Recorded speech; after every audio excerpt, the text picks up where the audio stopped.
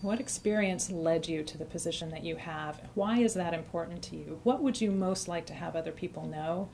And in the process, we really invite people to go into the center of the fire. People often think of dialogue as something that is trying to sort of make nice and tamp down the conflict. And we actually ask people to carefully, responsibly, but really boldly enter into that place of deepest conflict and see what's happening there and see what's moving around and see where the points of flexibility are and where the points of really staunch belief and commitment are in order to be able to get to the heart of the matter.